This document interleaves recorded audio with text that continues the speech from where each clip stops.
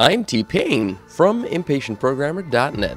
This is PySide PyQt QListWidget in 3 minutes. This week's joke is I have no joke. Alright, so QListWidget. Anytime you have a list of items that need to be displayed continually to the user, this is the tool to use. It is also useful if the user will be selecting multiple items. QListWidget inherits from QListView and a bunch of other UI classes I personally never use. If the user only needs to select one item from the list, consider using a Q combo box. Alright, let's look at a simple example. Before we examine code, let's go ahead and run it to see what happens. So here is our output window.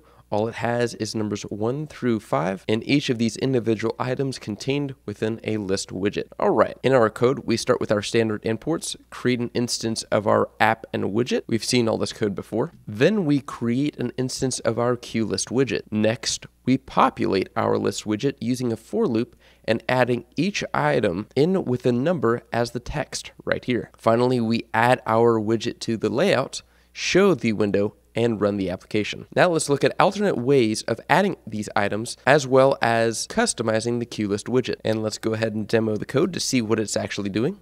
And here in the window, we have our items just as before, but if you look closely, you'll notice a slight difference in color variation between 4 and 5 and 2 and 3. We have alternating row color turned on. Also, if we click and drag, we'll notice that we can actually drag these items around to rearrange them.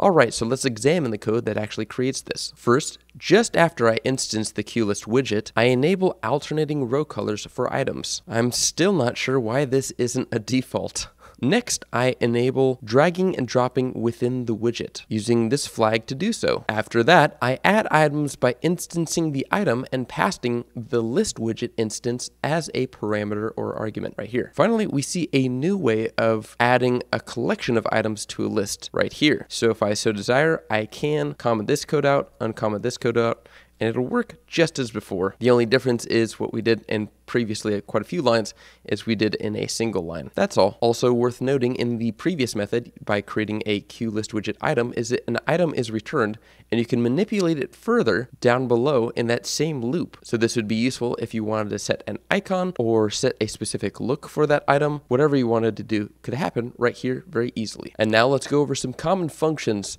for QListWidgets and QListWidgetItems. Add item which takes in an item adds a QListWidgetItem. You can also pass it text to create and add an item from the given text. Also, you can add items plural. So you can add a list of strings and an item will be created for each individual text. Sort items is used for sorting items in an alphabetical or custom order. Set selection mode allows singular or multiple items to be selected. Set alternating row colors does, you guessed it, sets the alternating row color to be on or off. Item pressed and item clicked are function signals for when an item is pressed or clicked. The final widget function is clear and removes all items in that current list. For QListWidgetItems, the 3 functions I find myself using the most are set icon, set hidden, and set tooltip, which do just that.